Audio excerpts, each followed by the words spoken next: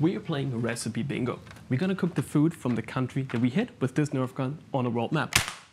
Looks like we hit the good old USA. So we're gonna start this series with an American breakfast. If we're gonna hit the US again, we're gonna cook their lunch, and the next time we're gonna cook the dinner, which means we strike the bingo. If we strike a bingo, we're gonna travel to their country and we're gonna try their food and compare it with ours. If you wanna know what we're gonna do next week, stay till the end. We're gonna shoot the map again. And I can already tell you, it's gonna be a lot more interesting than the American breakfast, so it's worth it. Stay till the end. So, but let's get started with the good old American breakfast, which includes bacon, pancakes, hash browns, and eggs.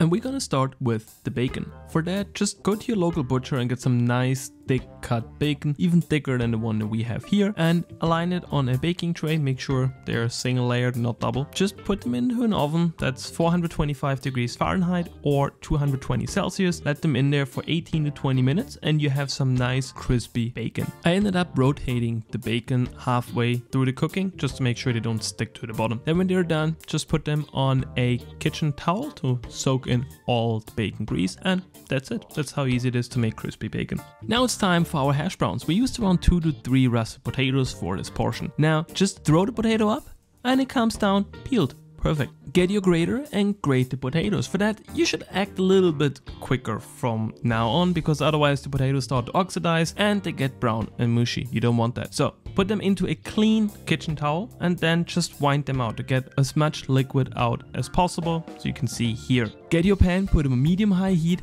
Add some neutral flavored oil, I use canola here, and put all the potatoes on there, spread them out to have a nice plate size portion. We're gonna let them cook for 10 minutes on each side, I would say, maybe 15 depending on your potatoes, and salt them and pepper them as well. A few minutes in, I added some butter, which helps to get a nice golden crust. And when you see that they're nice golden brown, just flip them and give them another few minutes on the other side, and your potatoes are done. It's time for our pancakes. We're gonna start with 2 egg whites. We're gonna whisk until they're fully stiff. Use a high container and a mixer for that, because otherwise you would mix forever. Mix them until they look like this. Put that aside, and we're gonna start with our dry ingredients, which are 2 cups or 280 grams of flour that we put through a strainer to make sure there are no crumbs and nice and fluffy. And we're gonna add 1 teaspoon or 5 grams of baking powder, half a teaspoon or 2 grams of baking soda, 1 teaspoon or 6 grams of salt, and 1 tablespoon or 13 grams of sugar. Mix all of that together with a whisk and make sure everything is nice and evenly combined. And then gonna put it aside and we go over to our eggs. Get the 2 leftover egg yolks, mix them together with 1 cup or 190 grams of sour cream, 1.5 cups or 370 grams of buttermilk. Mix all of that together, make sure everything is nicely combined. If that's the case, we're going to add 4 tablespoons or 160 grams of melted unsalted butter. Make sure it's cold though, not hot, and then slowly drizzle it in and keep mixing until everything is incorporated nicely into the butter. Slowly fold in the egg white into the butter. Just use a spatula for that and keep doing that until everything is nicely combined, but be careful that you don't break the fluffiness of the egg whites. Keep it until you have a mixture like this. Get a second bowl with the dry mixture inside and slowly drizzle in the wet butter that we just made. Slowly keep mixing until everything is combined nicely, and we're done with our pancake batter. Get a non-stick pan, add a little bit of oil, put them on medium-high heat, and go add your butter. I added around 1/4 cup for each pancake. Put them on there, flip them when they are bubbly, and make them golden brown on each side. And there you have nice fluffy pancakes. And we are on the home stretch.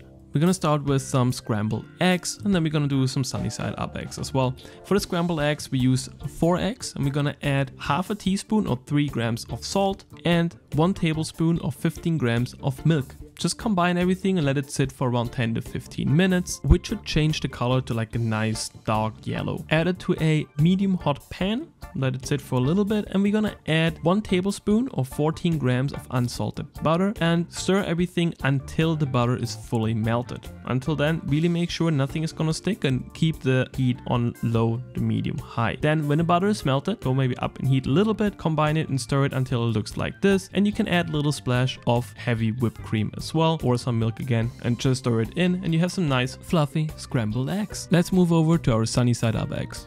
Say hi to Andy, and we're gonna crack open the eggs, medium hot pan, This one was a little hot. Maybe you want to do it a little colder. Just put them in and add some salt and pepper on top and just let them cook until you reach the level of cookness that you like. I personally like sunny side up. If you do that, use fresh eggs. Otherwise, you might spend the rest of your day in bed. Just be careful. If you flip them, if you want to flip them, just go ahead and just cook them however you like them. And that's all. That's all the steps you need to do to achieve your classic American diner style breakfast. Honestly, it's not my favorite. It's okay, but nothing special. And I'm super excited to see what else is out there and what other countries eat. So let's figure out which video we're gonna shoot next week. So my eyes are blindfolded, so I have no idea what I'm gonna look at. The first one went somewhere in the ocean, so we're gonna skip that.